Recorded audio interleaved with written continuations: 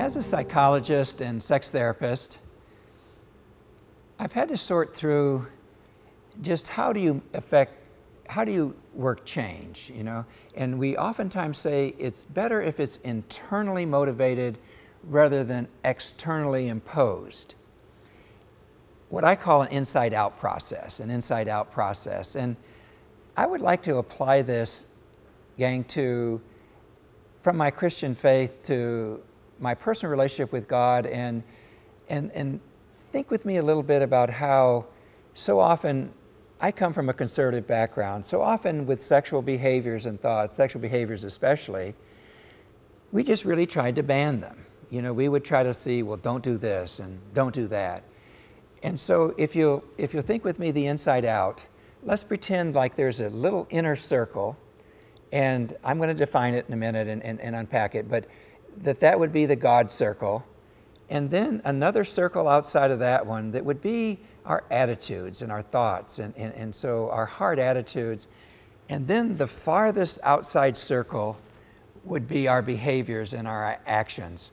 Well, in my Christian background, sexually, what was done was basically we would try to ban the outer circle. What we hope outside in, what we hoped was if we could regulate behaviors enough, then we would really start to create and help people think through a more inner circle of getting the right heart attitudes, and that would in turn help them understand God better. But can you realize that when things are externally imposed, externally motivated, then indeed what happens is that if someone isn't out there regulating it, it doesn't happen very well. Now we talk about, this is not just sexual stuff. I mean, we talk about like self-esteem. We would like you to have your self-esteem more internally motivated. God fearfully and wonderfully made you, little circle. I'm going to accept His verdict in my heart attitude, accept that I am fearfully and wonderfully made. I'm going to act unselfishly and be able to act outside, rather than my whole self-esteem is based on how many people compliment me and how many people affirm me. Inside out versus outside in. So looking again at the sexual behaviors, so often people would like me to say, how far can I go? What can I do? What's okay? When am I starting to use someone? What's wrong? What's right? I think a better way to look at it is inside out. I think the better way to look at it would be, let's look at times at, let's look at the God circle. And this again is my theology. Some of you are here and don't have the same faith. But in my theology, God really created us to have a relationship with Him, and He is able to do that through Jesus. So right in the middle of that little circle is Jesus and His ability to have a relationship with me, and the Holy Spirit coming into my life and unpacking truth and guiding me into what would be truth.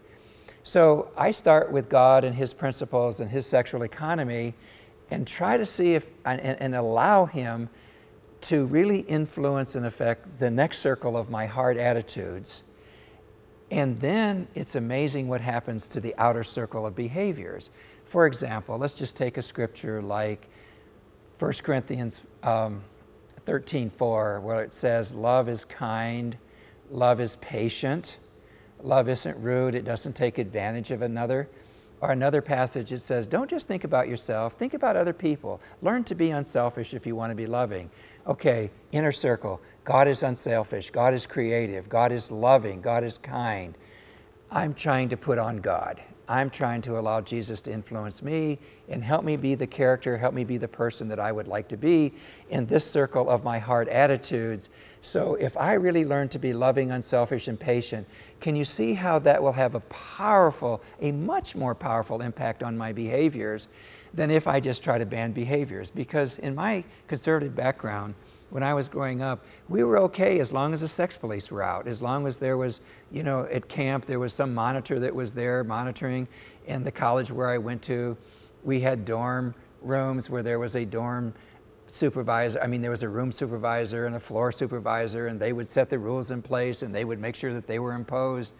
But you can imagine what happened when the kids went on vacation where they didn't have anything external and it wasn't as internally motivated, it just didn't work. So when you think about sexual values and when you think about sexual behaviors and when you ask questions like, how far can I go, or what's appropriate, let me encourage you to really think inside out, to think, what would be God's heart on this matter? What would really be His character and that He wants to live out through me?